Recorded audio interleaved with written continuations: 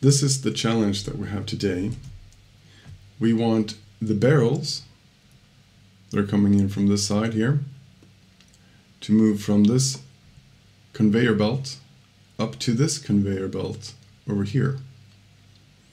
And we want the barrels to be standing upright the whole time. So we have to be a little bit creative here and see if we can design some transitions here from this conveyor belt to this one and from this one to this one, so that we get the desired function. One thing that I'm kind of thinking already now is that I want to utilize the barrels themselves to support each other so they don't tip over. And to accomplish that, I want this sparse inflow of barrels to be more compacted over here so that they're actually touching each other and helping each other remain upright. So basically, I want to add some form of bridge between these two. And it is okay if that bridge doesn't drive the flow forward.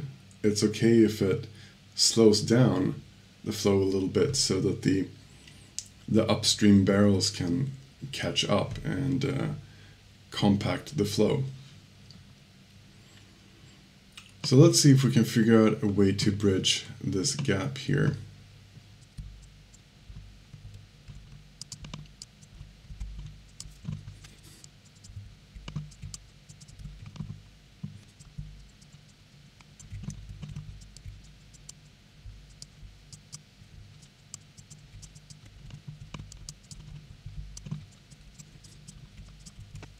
Let's see how this works now. The barrels are entering from the right, and they immediately get stuck. But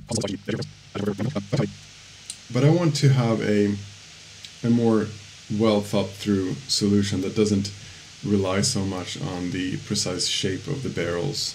That shape might change over time for some reason. So as always, we're aiming for a robust solution here. And what I'm thinking is basically, if I pull this back a bit, and then I want to extend it from the bend here basically, and get it to a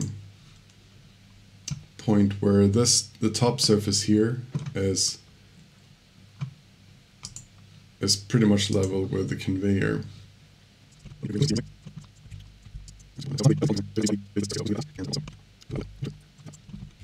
Okay, well let's just test it, see what it does.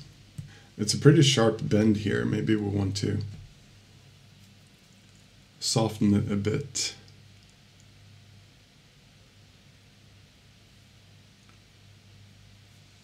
Okay, so they're kind of struggling to get up onto the next conveyor. And that's not good either when it tips over in that transition there. So what can we do here? Let's shorten this section down to there so that we get traction from the conveyor a bit sooner.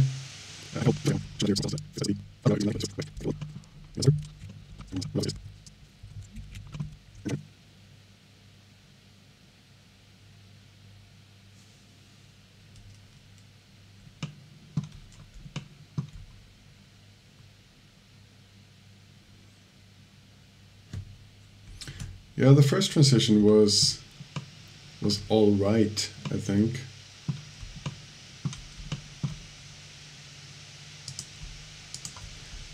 And perhaps it's a good thing that the flow does come to like a slight halt there, because remember we wanted the flow to get a little bit compacted.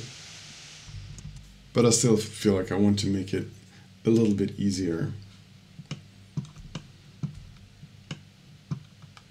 I got the sense that compacting the flow is not the issue here. It happens pretty much right away.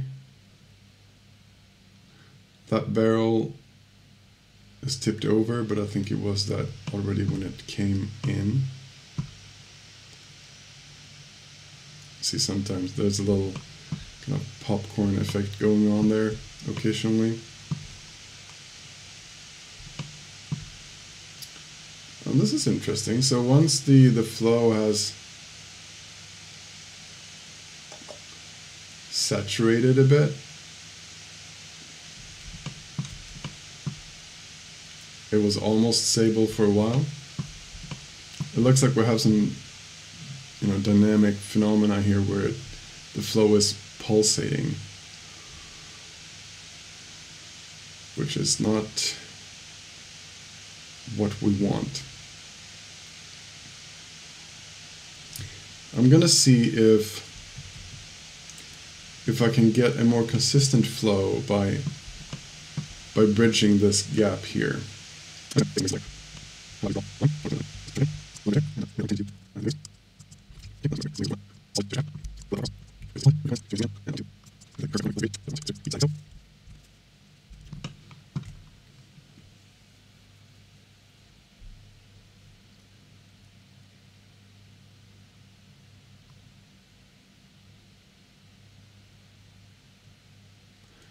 Okay, well that seems better than before. They're not tipping over anyway.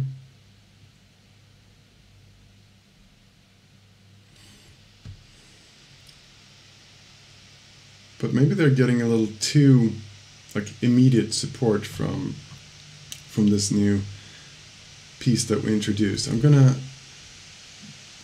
just lower it slightly. Hopefully now it will prevent the barrels from tipping over without taking away too much of the traction. We still want the barrels to cross over and start gaining traction from this conveyor as quickly as possible.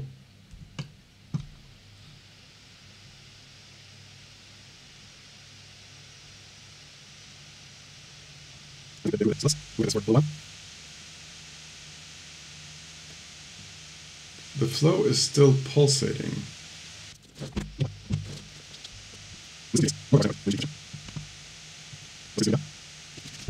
It is a telltale sign that there is some form of feedback loop in that system, and that there is some delay in that feedback loop.